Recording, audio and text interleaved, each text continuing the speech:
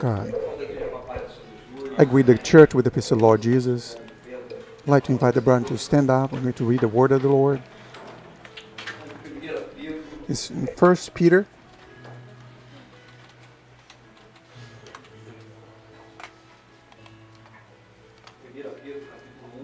1 Peter chapter 1. First Peter chapter 1, second verse.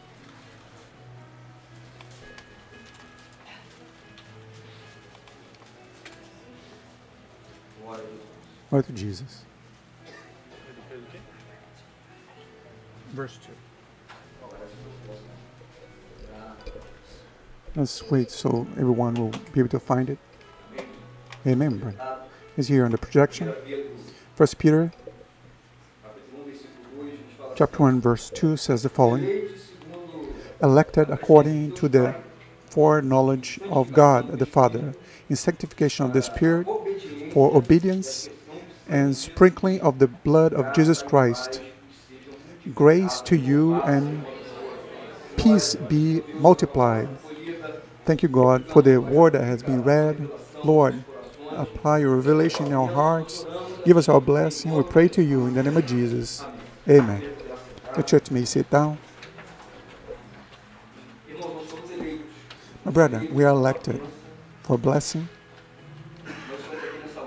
We are here tonight because of this election. Amongst many people, the Lord has elected us. He elected each one of us to be in His presence. Receive a blessing from His eternity. We're not deserving of this blessing.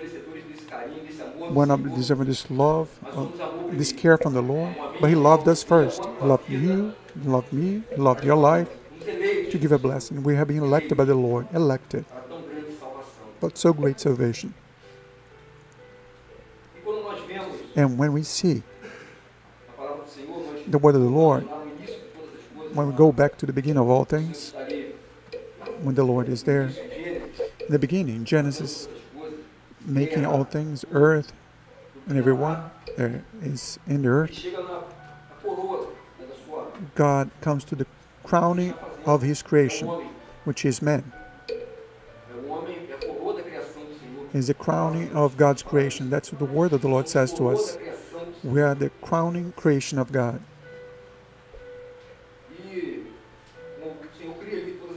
And the Lord creates all things, and creates man in all His creation, and places man in the Garden of Eden, gives this blessing to man, places man in the Garden of Eden.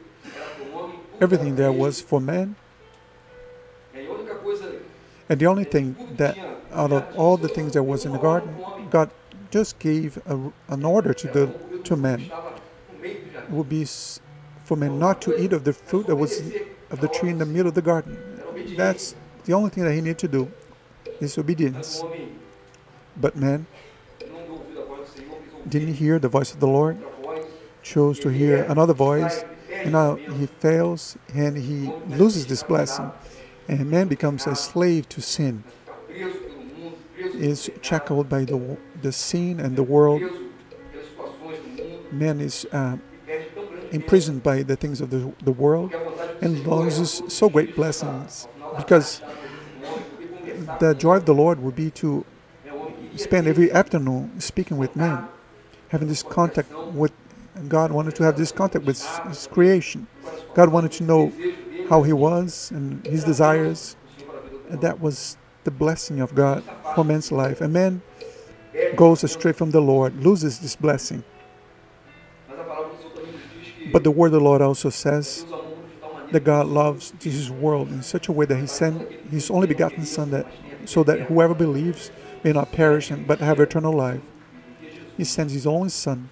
He sends Jesus to die for me, died for you, to die for our lives. And as I said, we do not have any right, have no right to this great blessing, this great salvation. But God loves us first. He loved your life and my life. And when you speak about election, elect according to foreknowledge of God, we have been elected before eternity. Can you imagine, my brother? Before the foundation of all things, we have already all been elected by the Lord. God already knew us from eternity, according to the foreknowledge of God, the Father, and the whole sanctification of the Spirit for obedience. A man disobeys the voice of God. A man disobeys something that was so simple to obey. My brethren, there is a purpose for everything in God's plan. God made us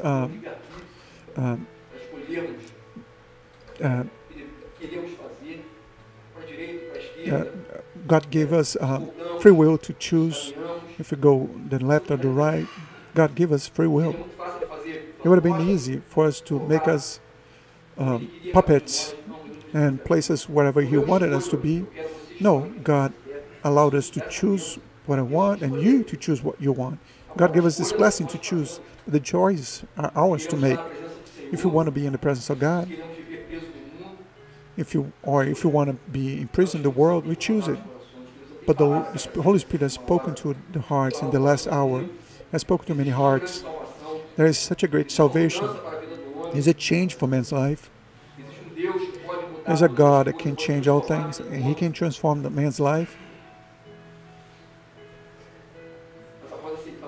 But after accepting the Lord Jesus, man has to live in obedience. Live a life in obedience in the presence of the Lord. And the word says that it's better to obey than to sacrifice. And it's better to obey, to live in obedience, to hear the voice of the Lord, what the Lord has for our lives, what the Lord has for your life. And we understand that when we live in obedience, the blessing comes upon our lives. The grace and peace may be multiplied. So grace and peace, the blessing of God is multiplied in our lives. When we obey the voice of the Lord, when we obey what the Lord wants for our lives, the blessing of the Lord, it's upon each one of us. Because that's what the Lord has for His people. That's what the Lord has for His people. It's His blessing. Not only to obey the voice of the Lord, but understand what God has for your life and to know, God, what is your purpose for my life? I was imprisoned. I was shackled to the world. I had a weight tied up on my foot, but you took me away from the claws of the enemy. And now, what is your will for my life, Lord? What do you want me to do? And the Lord has a blessing for your heart.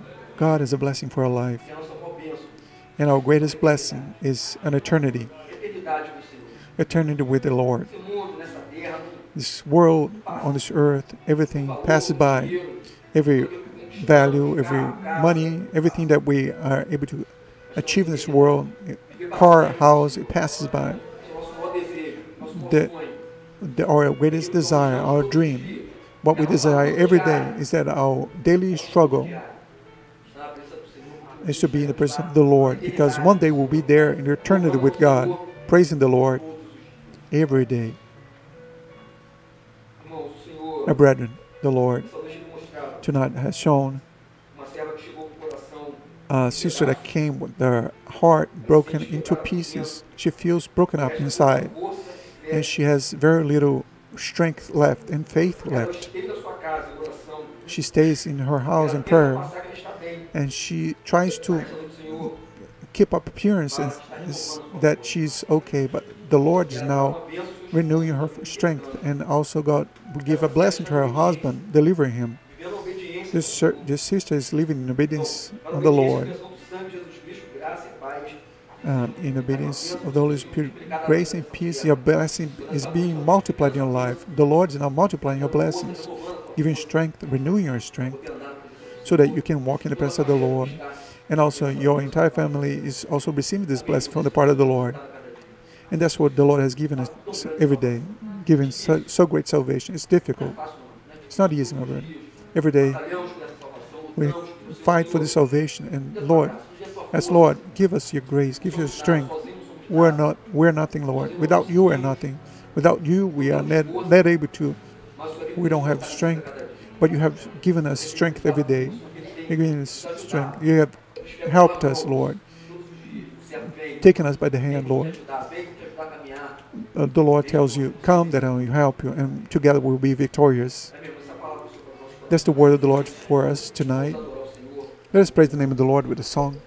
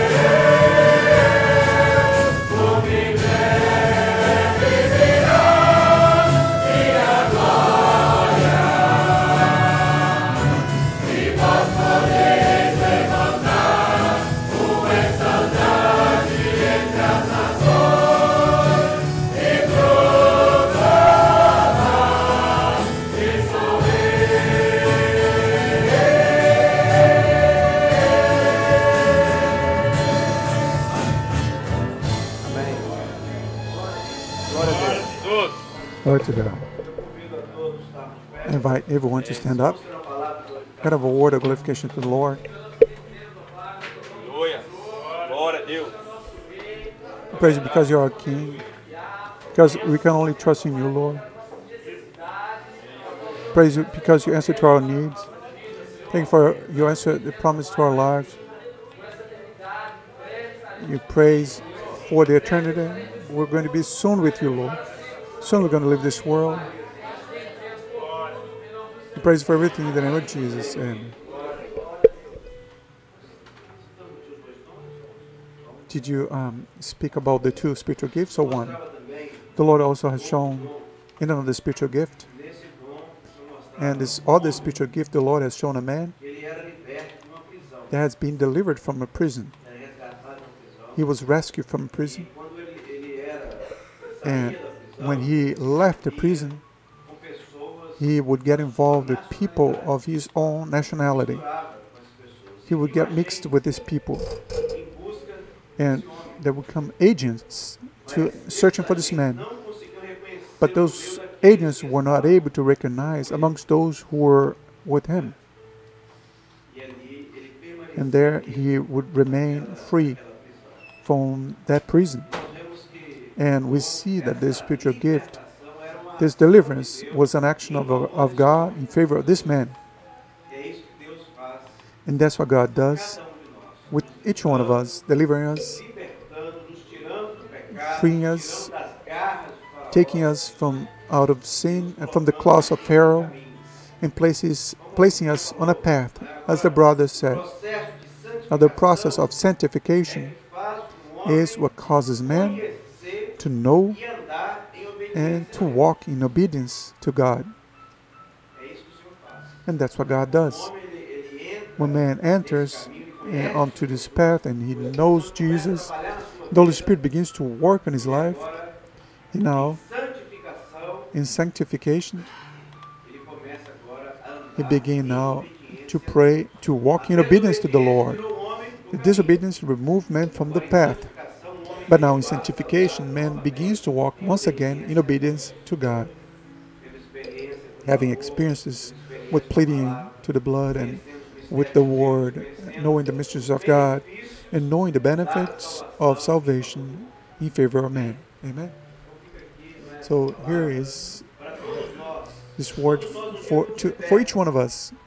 Each one of us was delivered once. In order for us to remain free and delivered from the claws of the enemy, the prince of this world, we need to walk in sanctification, in seeking closeness with God. Let's pray, closing the service.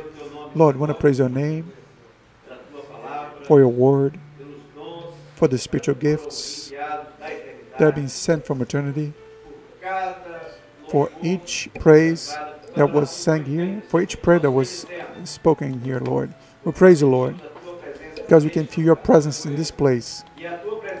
And your presence brings joy to us. To be in your presence, Lord, brings joy to our hearts.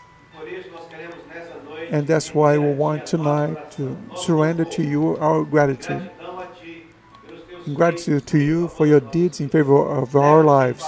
Take us home in peace, Lord, and receive our offering to you. Is a prayer that we say in the name of Jesus. In your name we say the wonderful grace of our Lord and Savior Jesus Christ, the love of God, our eternal Father, the sweet and tender consolations of the Holy Spirit be poured out upon all of us, now and forevermore. Amen. The church may be seated.